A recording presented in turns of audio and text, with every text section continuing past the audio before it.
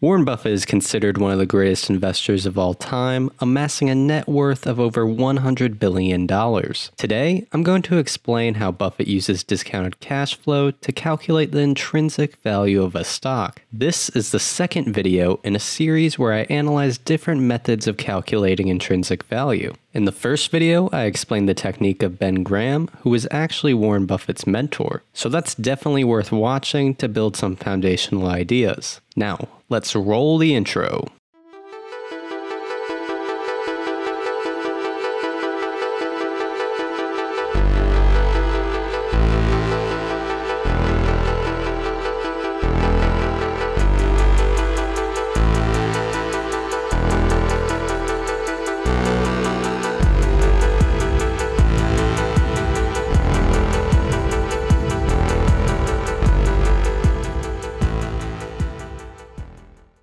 My name is Zach, and you should leave a like and subscribe to the channel if you enjoyed the video. So what is discounted cash flow? It's a method used to calculate the value of an investment based on its expected future cash flows. The main idea here is that you're projecting out the future cash flows of the business, then applying a discount rate, giving you the present value of those future earnings. Let's listen to Warren Buffett explain this concept. Is how do you find intrinsic value in a company? Well, intrinsic value is the number that if you were all-knowing about the future and could predict all the cash that a business would give you between now and Judgment Day, discounted at the proper discount rate, that number is what the intrinsic value of a business is. In other words, the only reason for making an investment and laying out money now is to get more money later on, right? That's what investing is all about. Now, when you look at a stock, when you look at a bond, assuming it's the United States government bond, it's very easy to tell how much you're going to get back. It says it right on the bond. It says when you get the interest payments. It says when you get the principal. So it's very easy to figure out the value of a bond. It can change tomorrow if interest rates change. But the cash flows are printed on the bond. The cash flows aren't printed on a stock certificate. That's the job of the analyst, is to print out, change that stock certificate, which represents an interest in the business, and change that into a bond and say, this is what I think it's going to pay out in the future. If you buy Coca-Cola today, the company is selling for about $110 to $15 billion in the market. The question is, if you had 110 or 15 billion, you wouldn't be listening to me, but I'd be listening to you incidentally. But the question is, would you lay it out today to get what the Coca-Cola company is going to deliver to you over the next 200 or 300 years? The discount rate doesn't make much difference after as you get further out. And that is a question of how much cash they're going to give you. It isn't a question of, it isn't a question about how many analysts are going to recommend it or what the volume in the stock is or what the chart looks like or anything. It's a question of how much cash it's going to give you. That's the only reason. It's true if you're buying a farm. It's true if you're buying an apartment house. Any financial asset.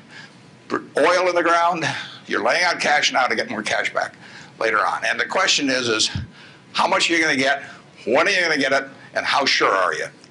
Berkshire's selling for, we'll say, 105 or so billion now.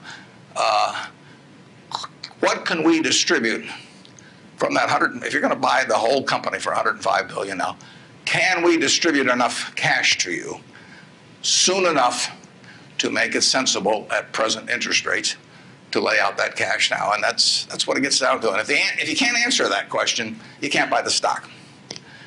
You can gamble in the stock if you want to, or your neighbors can buy it. But if you don't answer that question, and I can't answer that for internet companies, for example. There are a lot of companies, there are all kinds of companies I can't answer it for, but I just stay away from those. Number two. So you got formulas involved in finding intrinsic values on certain companies. I mean, you've got a mathematical system set up. Discounted present value of future cash, yeah. I use what I've just been talking about. I use the illustration of Aesop. Because here Aesop was in 600 BC. Smart man. Wasn't smart enough to know it was 600 BC, though. I mean, would take a little foresight. But Aesop, in between tortoises and hares and all these other things, he found time to write about, birds. And he said, a bird in the hand is worth two in the bush. Now, that isn't quite complete. Because the question is, how sure are you that there are two in the bush? And how long do you have to wait to get them out? Now, he probably knew that, but he just didn't have time because he had all these other Proverbs to write and had to get on with it. But he was halfway there in 600 BC.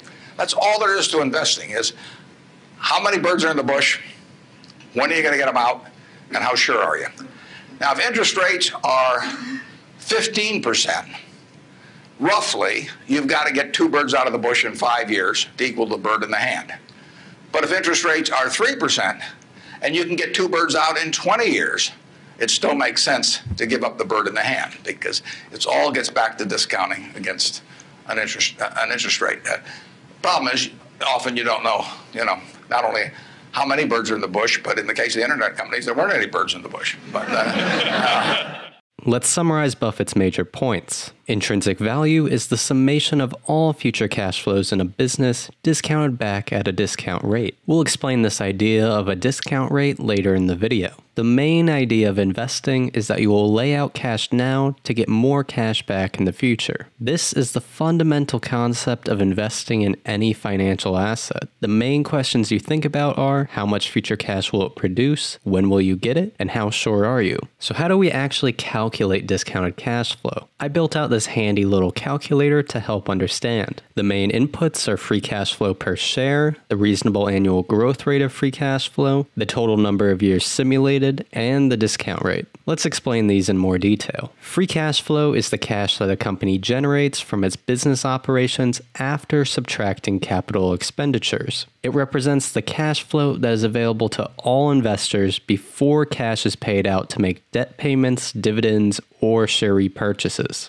This is preferable to operating cash flow because capital expenditures can often be a recurring cost in a business. Also, many investors prefer free cash flow per share over earnings per share because it's harder to manipulate and often provides a better view into the business. Free cash flow is the metric that Buffett tends to look at and is represented in the equation by FCF. Then you have G, which is the reasonable annual growth rate of free cash flow. Reasonable is the key word here. It's important to be conservative with projections and only choose numbers which you can pick with a high degree of certainty. N is the total number of years to simulate in the model. For a business, the number of years is theoretically forever or until the business no longer operates. Keep in mind that it becomes harder to predict over long periods of time because of so many unknowns. However, discounted cash flow is also used to value many different kinds of investments, not just businesses. In those cases, the number of years you project out can often be far more defined. The variable K represents the discount rate, which allows you to calculate the present value of those future earnings.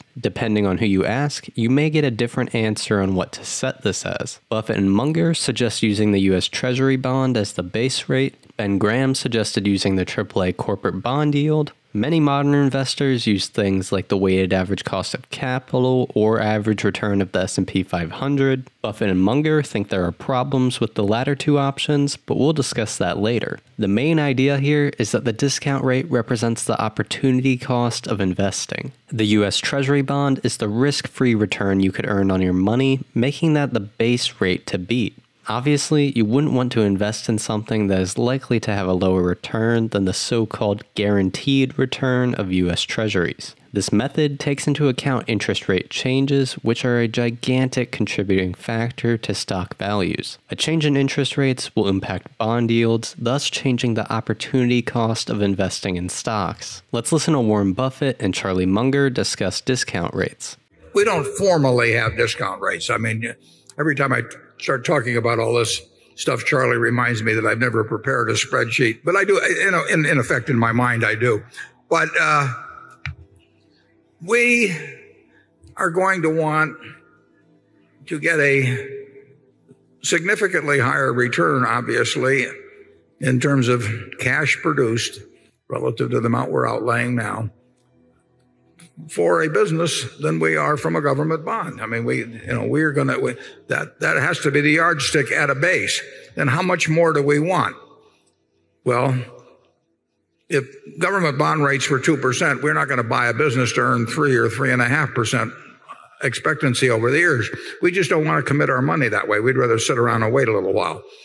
If they're 4.75%, what do we hope to get over time? Well, we want to get a fair amount more than that, but I can't tell you that we sit down every morning and and I call Charlie in Los Angeles and say, what's our hurdle rate today? I mean, we have never used the term. It's a little bit of we want enough so that we feel very comfortable if they close on the stock market for a couple of years, if interest rates go up another 100 basis points or 200 basis points, we're still happy with what we bought. And above that, I really, I know it sounds kind of fuzzy, but it is fuzzy. I think in the last analysis, everything we do comes back to opportunity cost.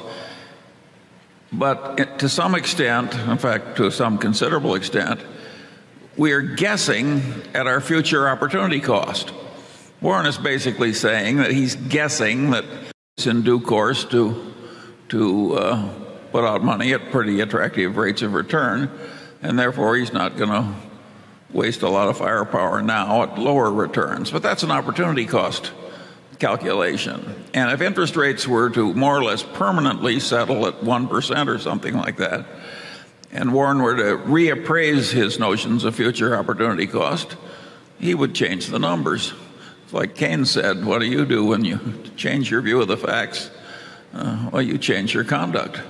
Like Buffett said, it's a bit fuzzy. As Munger said, they're guessing. The main idea is that they know they want to earn a significant amount more than the risk-free rate of government bonds, but they are unsure of future changes in that rate. So the discount rate is an area where they like to have a strong margin of safety. So why do Buffett and Munger disagree with using weighted average cost of capital as a discount rate? Well, it takes in variables they view as irrelevant to valuing a business. For example, the capital asset pricing model formula uses the volatility of stock price and historical return of the stock market in its calculation. Buffett explains why this is a mistake here. If you have the capital, you think you can create more than $1, how do you create the most with the least risk? And that gets to business risk. It doesn't get to any calculation of the volatility. I don't know the risk in See's Candy is measured by its stock volatility because the stock hasn't been outstanding since 1972. Does that mean I can't determine how risky a business See's is because we don't have a daily quote on it? No, I can determine it by looking at the business and the competitive environment in which it operates and so on. I have listened to cost of capital discussions at all kinds of corporate board meetings and everything else, and I've never found anything that made very much sense in it, except for the fact that it's what they learned in business school, and it's what the consultants talked about, and most of the board members would nod their head without knowing what the hell was going on. And that's been my history with the cost of capital. His See's Candy example is perfect here. You look to the characteristics of the actual business to determine risk, not things like volatility of stock price. Here you can see the general formula for discounted cash flow. The present value is equal to the summation of future cash flows, each discounted by the proper discount rate. You have the first chunk of free cash flow, then the second, all the way up to the nth year. To perform the calculation in this calculator, I used the summation shown here. The free cash flow per share is multiplied each year with the given growth rate. The exponential is needed for the growth rate and discount rate calculation because both of them compound over time. This is equivalent logic of the formula shown here, but allows for the input of the growth rate and actual summation calculation. Alright, now that we understand the concept of discounted cash flow, let's actually do an example. Like Walgreens Boots Alliance. I've actually been buying that stock recently. I did a stock review video and you should check that out for more info. The current price is $47.55. The free cash flow per share is $5.76 based on the trailing 12 months. I will put the growth rate at 2%, which is leaning on the conservative side. We'll have the number of years set as 100. I've seen this as the default in other calculators, but you'll soon see it doesn't make as big of a difference as you'd think. Finally, we have the discount rate. The current US 10-year Treasury yield is 1.26%. Over the last 10 years, it's mainly hovered between 1.5% and 3%. However, historically, it's been much higher. Remember what Buffett said, you want your discount rate to be significantly above this risk-free rate. I'm going to be very conservative for this environment and set my discount rate at 10%. So we hit calculate and it shows a present value of $73.40, which means the stock is trading at a price 35.22% below so-called intrinsic value. Let's change some of the variables and see how that alters the output. If we have a growth rate of 3%, then the present value is now $84.60. $1.64. At 4%, it's $99.47. Let's put the growth rate back at 2% and change the number of years. When changed to 50 years, the present value is $71.76. At 25 years, it's $62.32. Let's put it back at 100 years and now change the discount rate. At 7%, the present value is $116.52. At 5%, the present value is $185.05. The discounted cash flow projection is not an exact science. The reason is that you are not all knowing about the future. You don't know the exact future earnings for a company or the opportunity cost environment. That's why Warren Buffett suggests staying in your circle of competence and only investing in things you can determine with a high degree of certainty. Also, you need to invest with a large margin of safety to protect against errors in calculation. This includes leaning on the conservative side of your inputs. Remember, this is just a model, so garbage in equals garbage out. Business valuation is more of an art than a science. Let's listen to Warren Buffett explain this about discounted cash flow. Well, that's a very good question, and it's the heart of investing or buying businesses, which we regard as the same thing. And it is the framework in which we operate. I mean, we are trying to look at businesses in terms of what kind of cash can they produce if we're buying all of them, or will they produce if we're buying part of them, and there's a difference. And then at what discount rate do we bring it back? And then I think your question was how far out do we look and all that. Despite the fact that we can define that in a very kind of simple and direct equation, you know, we've never actually sat down and written out a set of numbers that to relate that equation. We do it in our heads in a way, obviously. I mean, that's what it's all about. But there's no piece of paper, and there never was a piece of paper that shows what our calculation on Hellsberg's or See's Candy or the Buffalo News was in that respect. So it would be attaching a little more scientific quality to our analysis than there really is if I gave you some gobbledygook about, well, we do it for 18 years and stick a terminal value on and do all of this. We are sitting in the office thinking about that question with each business or each investment, and we have discount rates in a general way in mind, but we really like the decision to be obvious enough to us that it doesn't require making a detailed calculation, and it's the framework, but it's not applied in the sense that we actually fill in all the variables. As I mentioned at the beginning, this is the second video in a series where I'll go through different methods of calculating intrinsic value. Next, I have planned to do the dividend discount model. Also, if you've been watching this whole video and wondering what website it is I'm using, this is something I've been building myself. Once it's ready, I will be releasing it to the public, so stay tuned. Thank you for watching Dividend Data. I'd greatly appreciate if you could leave a like and subscribe to the channel. If you follow me on Twitter, link in the description, you can get real-time updates on my buys and dividends coming in. Also, you can follow me on Instagram at Dividend Data. You can support the channel over on Patreon, where you can gain access to a community Discord server. The link is in the description. Please leave a comment below, and thank you for watching.